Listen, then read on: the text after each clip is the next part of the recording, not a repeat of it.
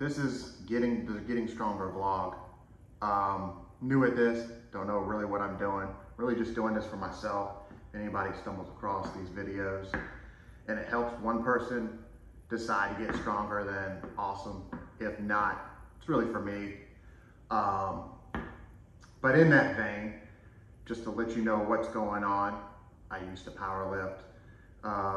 5 years ago, I started working out again. You know, typical guy athlete, worked out in school, worked out a little bit out of school, then life gets a hold of you, you do nothing. Next thing you know, you're way overweight, out of shape, and you're out of breath walking through the parking lot. Not a good deal. So I decided to start working out and losing weight. This was 5 years ago. Did a really good job for 3 years. Sometime during COVID, got lazy. Just plain and simple. No craziness happened, but I just got lazy. And basically took a year and a half off of working out. Worked out a little bit sporadically, maintained a little bit of strength. So 9 weeks ago now, decided to get back on the train. Did kind of a modified 3x5 linear progression to work up to do a mock meet. Did a mock meet last Saturday actually. Today is Saturday as of this recording. And hit some decent numbers for me. Hit some numbers that I thought I was gonna hit some numbers that I didn't think I was gonna hit. So overall, very pleased with the process. But in that vein, I decided to compete again, to powerlift again. And really the competitions are not really to win anything. It's more to challenge myself. It's that carrot at the end of the stick. It's to pretend that I'm an athlete again. And in some veins you are when you commit to something like this. And so what I did was I reached out and signed up for the Strength Athletes custom training cycles. And so this is the end of the first week of that process. In this video, I will also show some of my lifts. I won't show all the lifts because quite frankly, some of them are just boring. And really, I'm looking at lifts that I need to improve on to help my total. So that's really what I'll go through and walk through on the voiceover during the lifts. Baseline body weight coming into this week was 420. I weighed in today somewhere around 417, 416. So definitely showing some progress in losing that weight and hopefully, you know, get some body recomp going as well. Although I have a lot of fat on me, so it'll be a long time before I really see those dividends pay off. I am committing to this custom training cycle for a year, essentially. Whenever Virginia will have their USA Powerlifting State Championships, which is typically sometime mid to late May. That is what I'm committing to, and if I see progress and if I enjoy it, I'll stay on the train. And I'll update these videos on my thought process, on how I feel it's going, and what are some positives. This first training cycle, the coach, Hanny, he doesn't really know me. I don't really know him. So I can't really judge the effectiveness of this first cycle.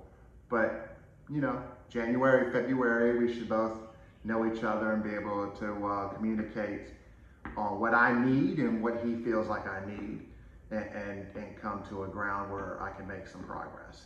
And really, it's just about getting stronger and better than I was the day before.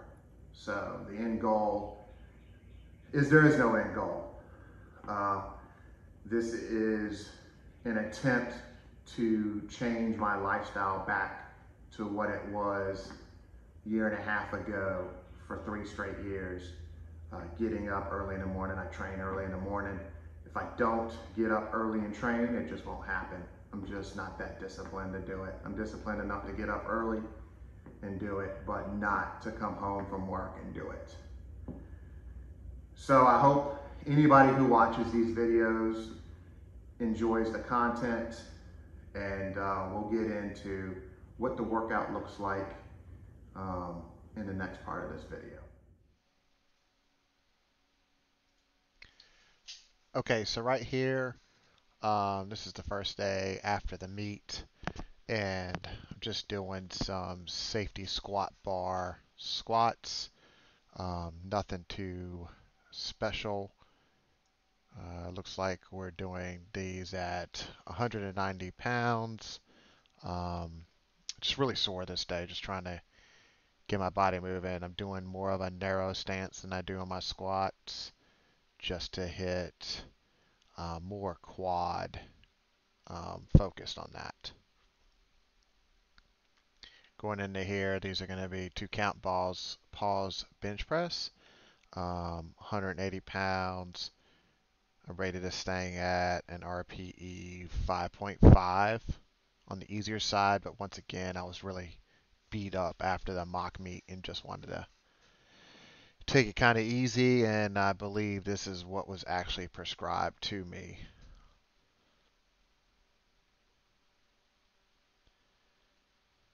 And some of these pauses probably weren't as long as they needed to be. This is day 2. Uh, Straight up sumo deadlift. I am not that good at this form, and Hani's just programmed these at a lower weight. It looks like throughout the cycle, and that's more for me to work on my form. Um, and I think as I drop some weight, I'll definitely be able to get in a position better. This is just straight bench press. Um, kind of like how they do things, or at least what it looks like so far.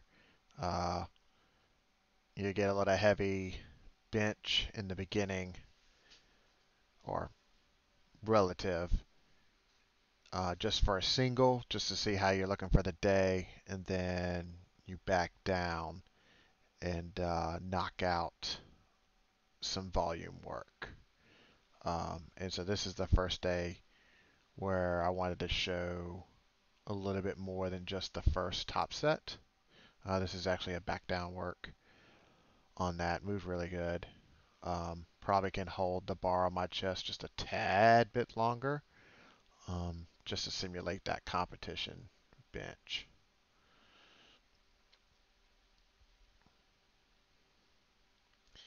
All right, so day 3, I believe I show all of my working sets on here, and I'm really trying to get the bar lower on my back. That was one of the things that Hani asked me to work on if I could, just because I lean kind of forward in my squat, and a couple times I will lose balance. Like even there, I can tell how the bar is moving forward, and if I can, one, prevent that a little bit, and two, get the bar down on my back, I can actually get a lot more power going in. I mean, this is just 225, 2 sets of 5, and really, still a little beat up for the mock meet, but also it was probably harder than it needed to be just because I was working on trying to get that bar lower and really find that spot on my back where it can just hang out. So that's going to be a work in progress as well.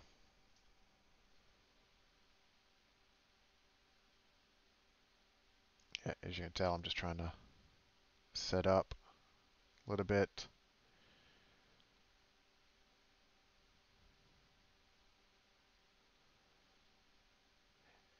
And some of these, you'll be able to see the clock, and maybe the times won't line up in your brain. I pretty much superset as much as I can. So here, I'm also supersetting in um, the benching movement that you're going to see after this. Um, and no, I'm not wearing the same clothes every day. I I just bought a bunch of gray t-shirts and black shorts just to make my life simpler when I wake up at 4 o'clock in the morning to work out. So these are feet up bench press. As you can tell, I've never really done these before, and it really focuses on your other muscles and really takes away that leg drive. And I would imagine that's why they have been programmed. So I'm on what they call a custom training cycle. So I have a coach, but I'm not really in contact. He does my programming. We had a meeting um, via Google Hangouts, and just kind of explained everything that we're going through, and and so there's not a weekly interaction is what that boils down to. I can reach out to him if I want to, but pretty much it's not that much. These are going to be pause deadlifts on day 4, excuse me, and it's it's about 2 inches off the ground, and this is where the bulk of my sumo training is going to come into. Um, that's where I'm really going to push the weight, is what it looks like. I mean, um, I'm already at 315 right there, where earlier he had me sumo and at 240. It looks like this is where I'm really going to gain that strength in. But back what I was saying with a custom training cycle, basically give you 10 to 12 weeks for a training period.